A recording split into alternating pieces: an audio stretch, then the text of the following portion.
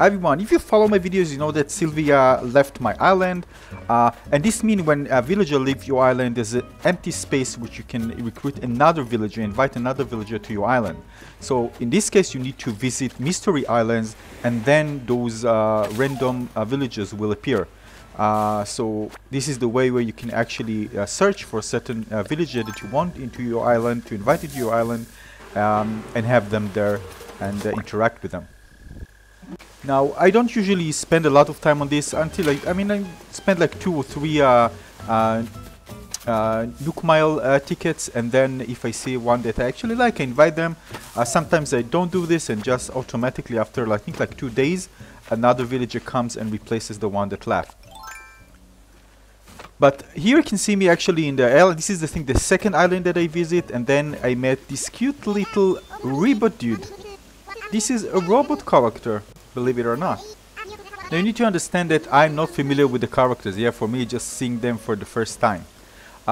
So I read about RIBBOT. Is a Jock frog villager, and it's kind of a robotic face. According to fandom, it says his name is Portmanteau of the sound made by frogs, RIBBOT, and the name of the human-like machine, a robot. His Japanese name comes from onomatopoeia for metal reading gacha gacha. He's one of the few villagers in the game who are not technically animals, along with Sprocket, Del, and Stitches. So first of all, this is the first time I actually found a character which is not technically an animal. And of course it looks really cute. There's a nice little face, and I actually was enjoying kind of interacting with him because he doesn't have like those familiar face gestures that you see on other type of villagers on my island, which was a bit different for a change. And he's kind of a sportive guy, although I had 2 of them already on my island. And but again, as I told you, I'm not gonna. I'm probably gonna spend like do like 20 or 30 mystery islands until they find one. I'm not gonna do this. So it looks really cute and different and interesting, so I've decided to invite him to my island. Although in some way I don't like hearing sports all the time. I already have 2 characters, so I really like to see some different type of interaction than just character talking about their abs and their muscles all day. That being said, one of the others I'm going to replace whenever the time comes, so I don't mind. And the good thing is that you get to meet different characters and interact with them over a certain period of time, because eventually some will leave. This happens not frequently. Of course you can expedite it if you want, but it doesn't happen very often.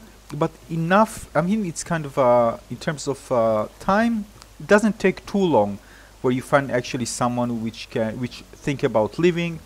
This is the time to replace them. The good thing is that there are hundreds of characters in this game, so you're gonna meet plenty of them. Of course, there is also some players that hunt for specific characters, and there's also a black market for it, where people actually make some characters leave and sell them for other players or trade them. But this whole idea, I mean, I'm not into this, to be honest.